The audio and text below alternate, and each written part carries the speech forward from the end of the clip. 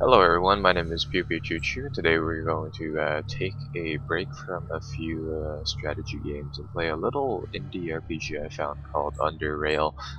So without further ado, let's get on started.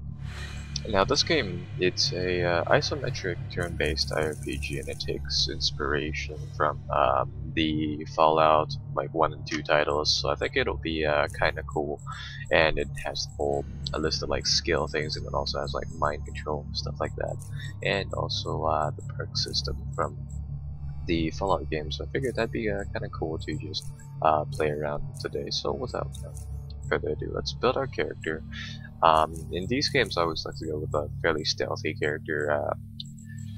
Go with quite a lot of agility for the movement bonus, and quite a lot of other skills simply for the charisma and stuff like that. So we're going to be playing as a kind of like a gunman person. Let's put 5 into melee and 5 into grenades, just to kind of buffer things out. Let's put a lot of defense, seeing as how we didn't have a lot of points in health or constitution and all of that good stuff.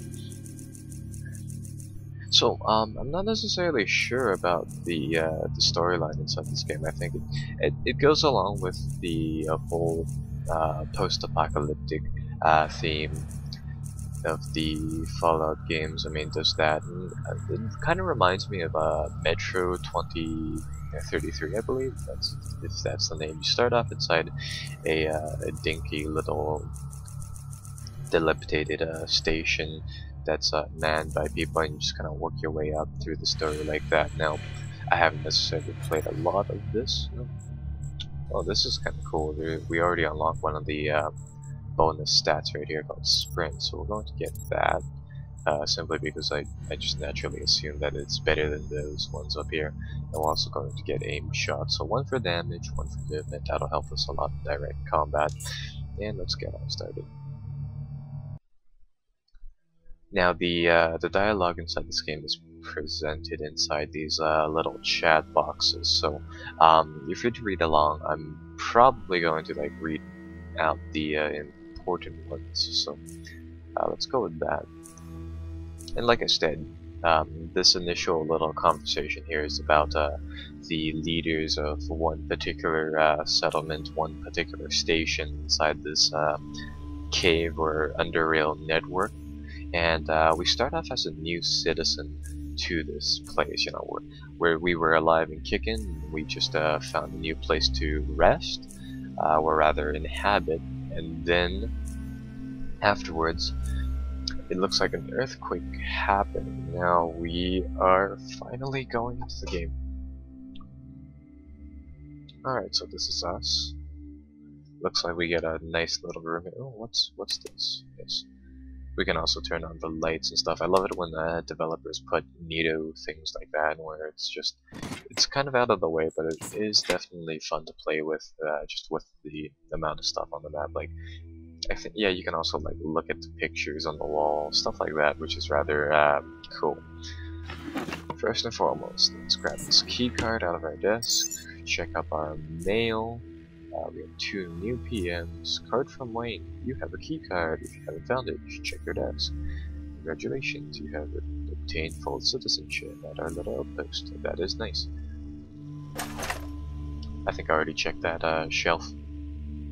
Now, normally inside these games, I'm like a kleptomatic. I just take everything that's not bolted down to the floor. So when I go into somewhere new and I know that there are goods somewhere, I will just be doing that constantly, just ripping stuff off, even if it is bolted down to the floor.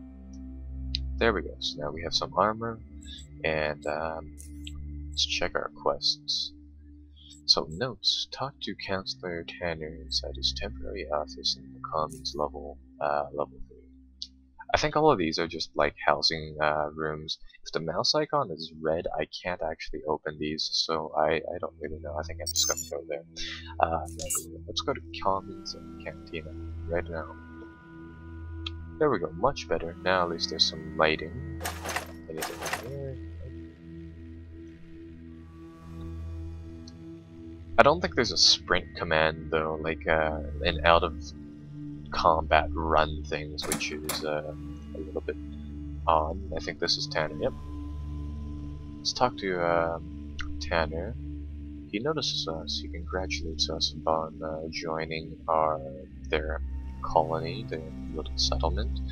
And now he is offering us a welcoming party as well as a job. Well, let's skip that welcoming party and let's get on started with the mission. So, looks like we are being sent to fix some stuff caused by that earthquake earlier to the station.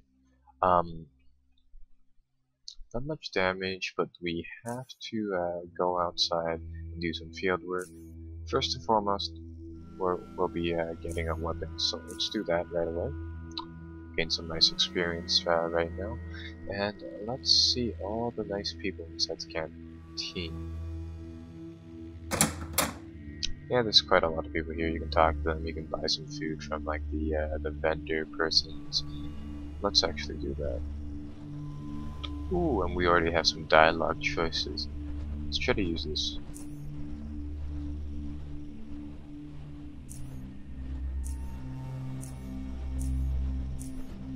Ah, I thought she was like some sort of vendor, but I guess not. And I see this person, Jack Quicksilver.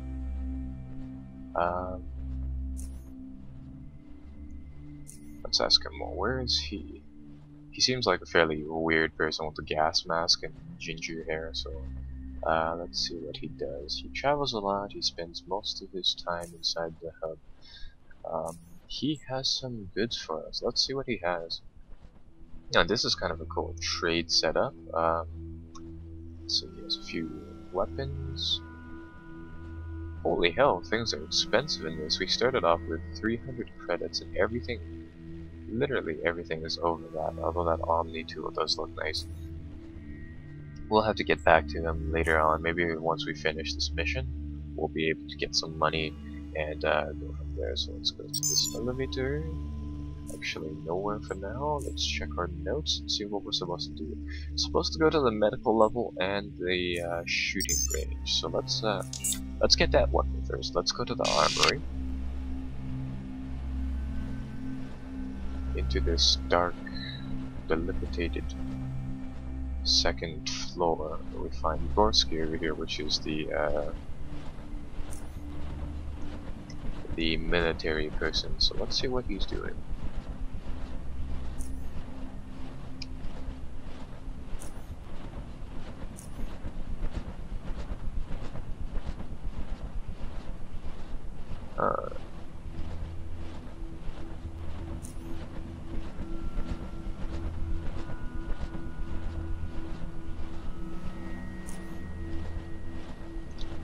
Alright, there we go, but we still need a gun.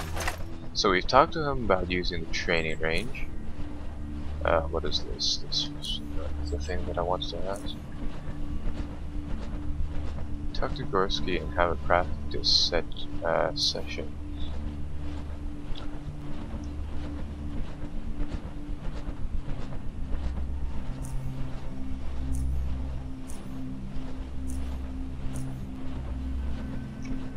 Alright, well that's all fine and dandy, that should all be set up, but we still need a weapon for ourselves. We need a gun to actually begin that combat thing, so... Looks like he's not going to give us a weapon. Where can we get a weapon? I think we have to talk to Lucas over here inside the armory. Hello, PPCC. I hear you'll be staying with us for quite a while at least. Well, make yourself at home. Can I have my gun back? Yes. So now we got our gun back, and now we can actually trade him. Let's see what he has. Some blueprints, some ammunition. And what type of ammunition do we use? 5mm bullets. Does he have any more of those?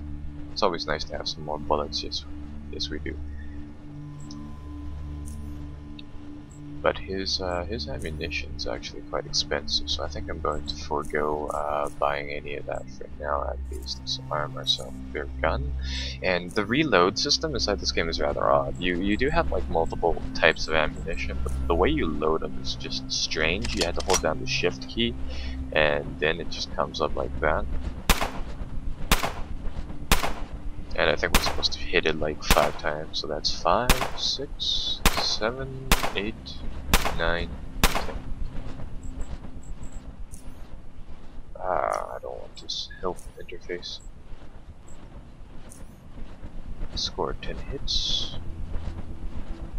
10 shots out of 10. Close that thing. Leave. There we go.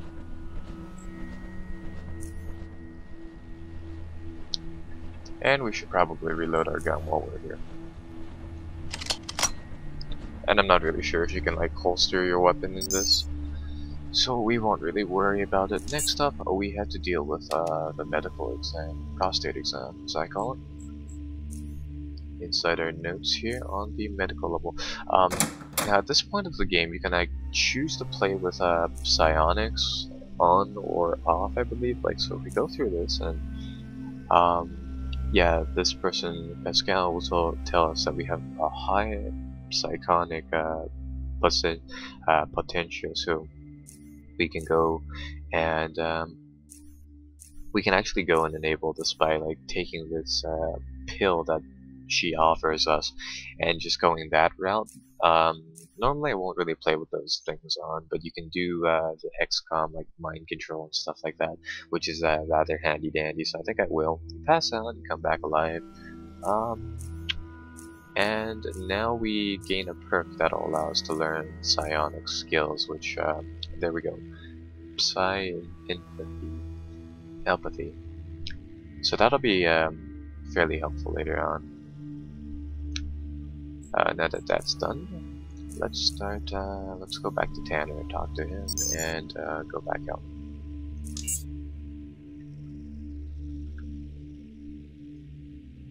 There we go. Back in here. There's no sprint command though. I don't know why.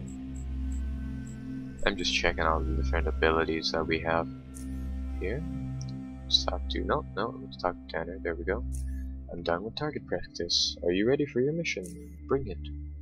Down the tunnels below our station lies a series of outposts. They were built by another station long ago. I want you to retake these outposts and reactivate the generators in them. There are a total of 5 generators, but try to at least activate 3. That's all we need to know. So let's go out into the world and into our first combat mission while these lazy bums stay inside here and do absolutely nothing. Go up here, come around, and we talk with Malcolm over here. Malcolm, I need you to open these doors right now. Passes us a card. He'll be like, okay. Thank you. Now we get to go out into the world and see what exactly is out here.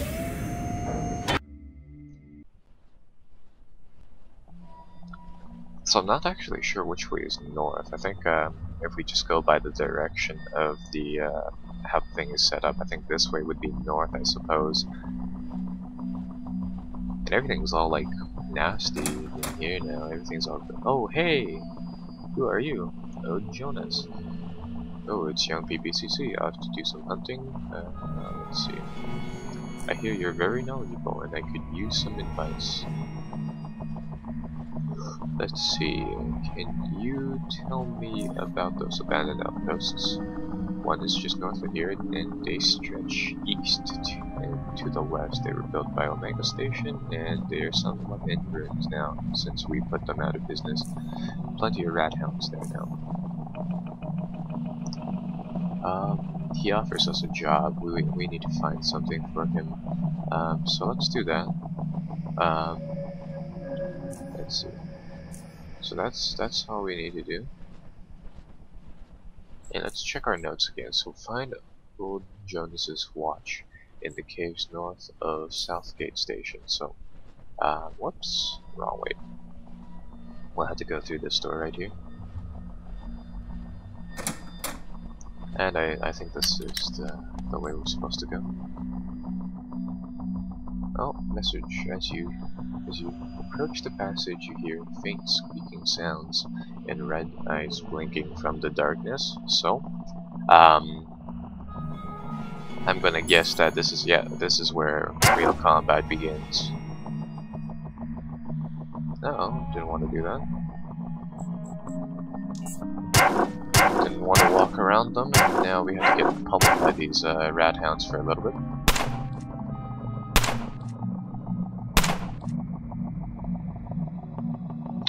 Here, I'm gonna save. Oh, no, I can't actually save right here. We're a little low on health, so, oh, thank God they missed us. 4 health out of 66. Okay, now if I'm, there we go, yeah. Now we have full health. Perfect.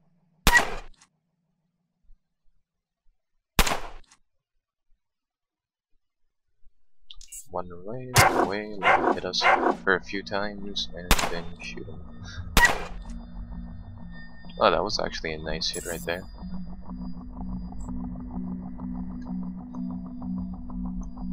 So let's continue going over here, and I think this is actually the first of the stations. So let's go in here, and let's see what's up. We have found a trap door. That is rather handy dandy. There's a switch here as well that does nothing. Unfortunately, we found a lockpick. Anything else? A grenade. Ooh, that might be useful.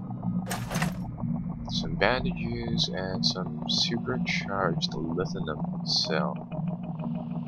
Huh. Those bandages will be very handy though, that's for sure. For now, let's go back up.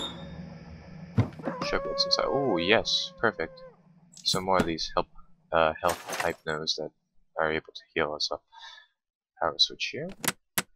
But it automatically snaps back up. I wonder what that's all about. Oh, I see. This is like a little hidden place. If you didn't discover this passage, then we can't actually go there. I need to figure out how to actually pick a lock right now, because like we have quite a lot of these like different abilities. Like I can do stealth mode and stuff like that, but I don't see how. Oh, we can actually sneak by these animal things now. I'm actually gonna enable combat. Put a few shots into them because I want that nice early game experience. That's always helpful.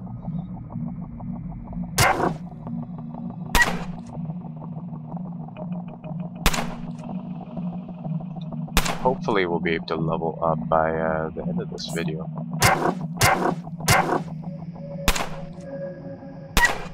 There we go. So now we're actually fairly close to leveling up. That's very good.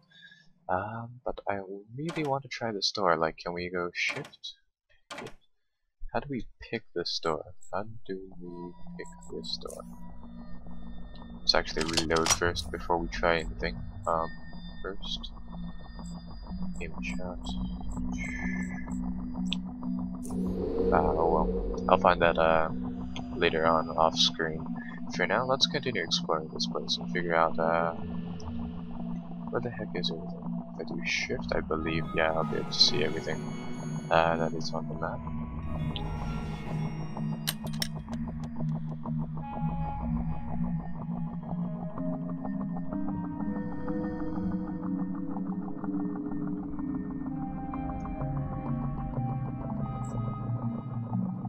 Now if I do aim shot,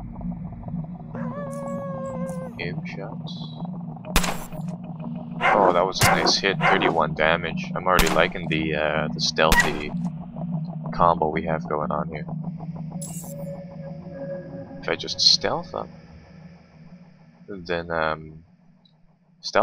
use aim shot, then I'll be able to just kind of pick people off or get that early like little bit of surprise against them. That's always nice. Uh-oh, that's not very good. Let's flee to the other map. Let's go back on.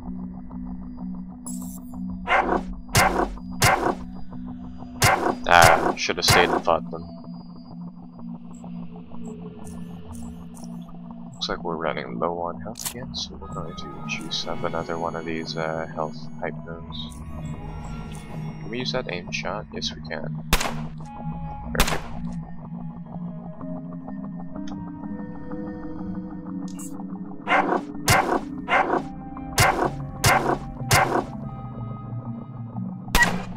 Can I use it like twice in a row though, is what I'm wondering. Nope, three turn cooldown, that's fine. I wonder if I leave right now and then I come back, seeing as how he's gonna have to take this turn anyways. But yeah, now it refreshes. So now it goes away. Now I can come back onto that map. He's gonna hit me anyways, so it doesn't really matter. And then we go fast invoker, aim shot. And then we can just finish that thing off like that. And really, we are really burning through these health items really fast. Juice up this band-aid.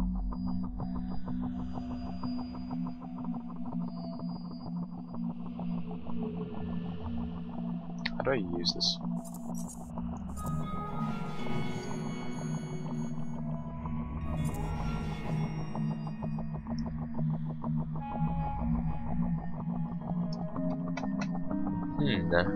What key? Health must be. Oh, that's why. Health must be over 40 for it to be effective. So that might be a little bit of an issue. I'll save up right here.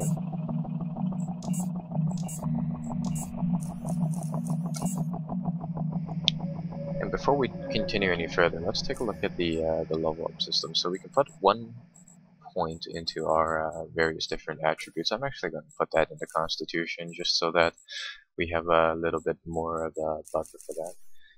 Some more into guns, a lot more into stealth because that is really helpful. Lockpicking will help out quite a bit. A lot more into defense, seeing as how we're still fairly fragile. 2 points into all of this psychic stuff because I know we're going to use that later on. And let's see, should we go with chemistry is what I'm wondering. Chemistry or biology?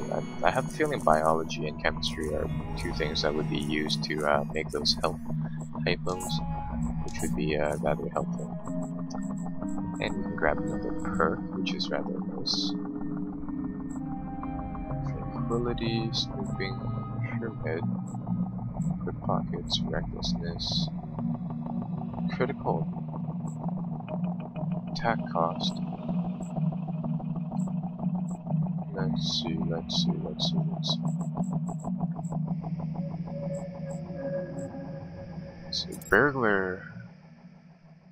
Burglar looks like a good stat to have, so we're going to go with that. Did we finally get some more health? Nope.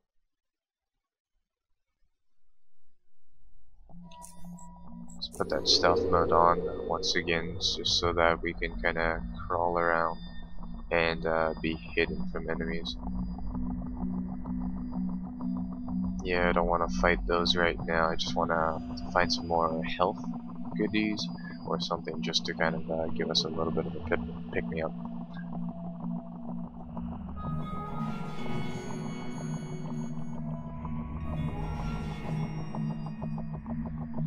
Open this door. Yeah, we're not going to be able to sneak around this rat.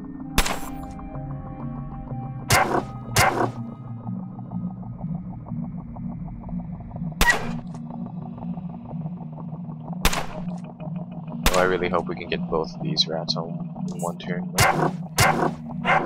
Because that rat is going to do some major damage to us.